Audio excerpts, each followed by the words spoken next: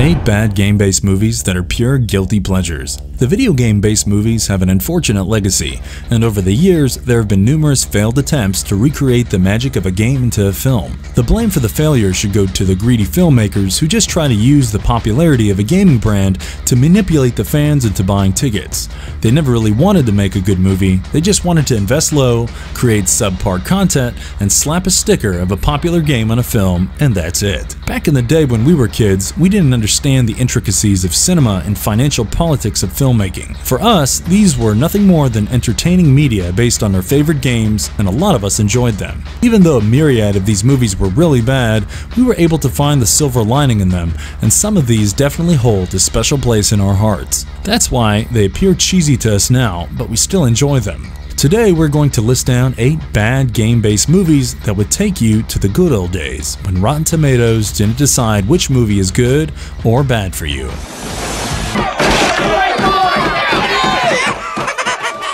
I can see you. No, you can't.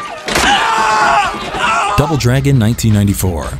Let's begin the show with one of the iconic disasters in the world of video game adaptations. Double Dragon tells the story of a post-apocalyptic California where 2 brothers are trained in martial arts by an individual who took care of them since their parents died. This individual, named Satori, suddenly finds herself attacked by an evil overlord who wishes to possess her precious medallion. The brothers are then tasked with the protection of the mystical dragon medallion that she owns. The movie bombed at the box office, and it is slated as one of the lowest rated video game adaptations. You would be surprised to know that Robert Patrick is the main baddie in the film. This movie was certainly made for the kids, and it feels like we are watching a Power Rangers instead of Double Dragon. The fight scenes are decent and the acting is average. Young Alyssa Milano is in the film, and she looks gorgeous as ever. Mark Dacascos and Scott Wolf play the Lee brothers, and they did their best with what was given to them. The use of clever special effects boosts the movie, and the overall campy environment will never let you forget that this movie is based on an 8-bit video game. Seriously? Come on!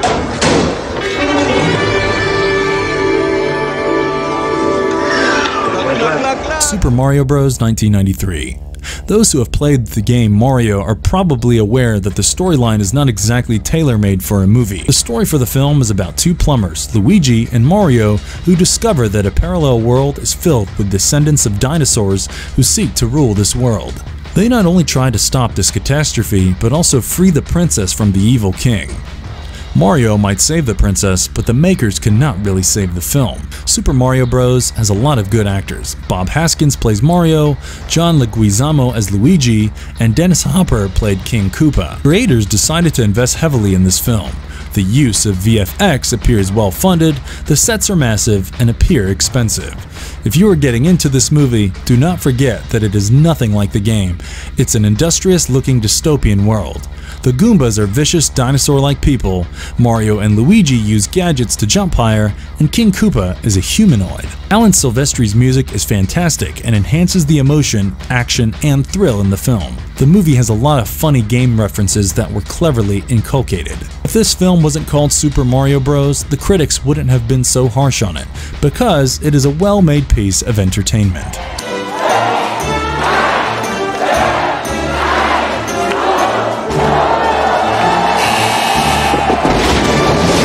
Street Fighter 1994. Street Fighter may have been a widely popular game, but the same could not be said about the movie adaptation. It did enjoy an initial box office success, but was soon bombarded with criticism by the fans and critics alike. The story of Street Fighter revolved around Colonel Guile, who has to save the world from the evil General M. Bison. The latter has plans to use genetic super soldiers and conquer the world, and it has to be stopped by Guile, with the help of his fellow Street Fighters Ken, Ryu, Chun-Li, Cammy, and others. It's still better than some other video game adaptations, and Jean-Claude Van Damme puts on a brilliant act as Colonel Guile. Raul Julia does an exemplary job as M. Bison, but the character was written in such a one-dimensional way, even the greatest actor had trouble making it credible. Even after the script-related problems, Street Fighter is not a bad movie. It's a decent 90s action film with some satisfying game references. The film was a financial success, and there were plans to create a second one, and they wanted to center it around Van Damme once again, but he refused to reprise the role.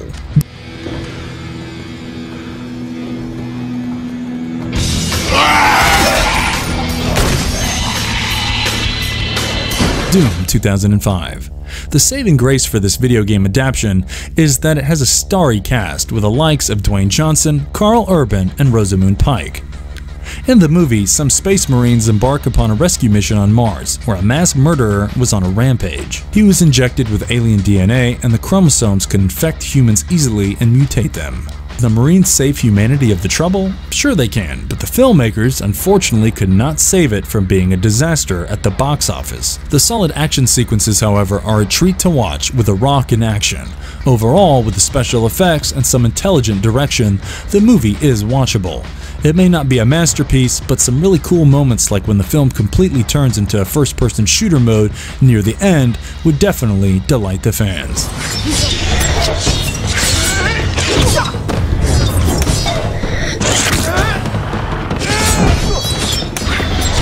DOA Dead or Alive 2006. Sometimes a game has too much of a monotonous premise to be made into a movie. Unfortunately, that did not occur to the makers of DOA Dead or Alive. When 4 martial arts combatants and fighters are invited to an island to battle for a $10 million prize, little do they know that there are deep, dark secrets lurking beneath what catches the eye. The 4 female fighters who were initially pitted against each other later form a coalition to fight the evil forces on the island. This movie is brainless entertainment, and if you do not let yourself be bothered by the lack of logic, you could actually enjoy the film. It has fantastic martial arts scenes, attractive ladies, excellent recreation of game moments, and even the acting is not so bad. If you're down with 2-3 beers, you might even leave a positive review on IMDb. Bonus tip, it also has a sexy beach volleyball scene just like the game.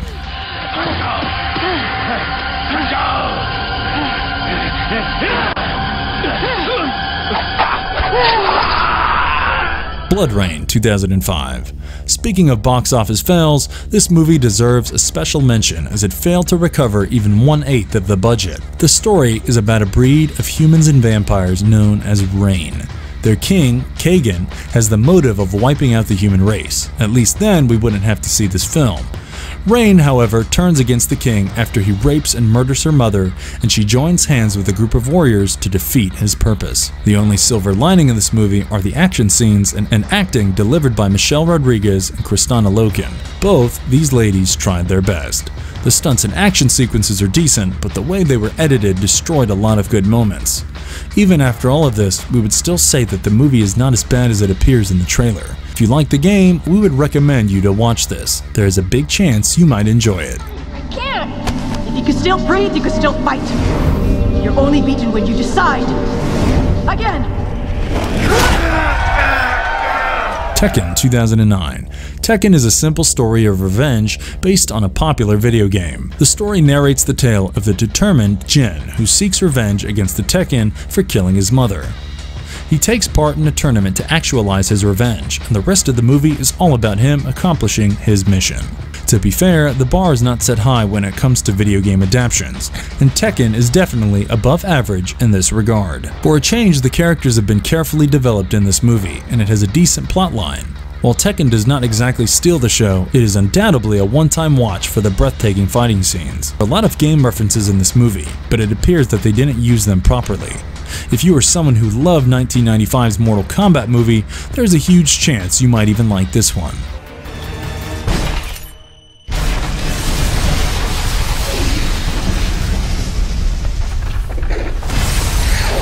Hitman 2007. The raging success of the game Hitman ensured that the movie enjoyed substantial commercial success.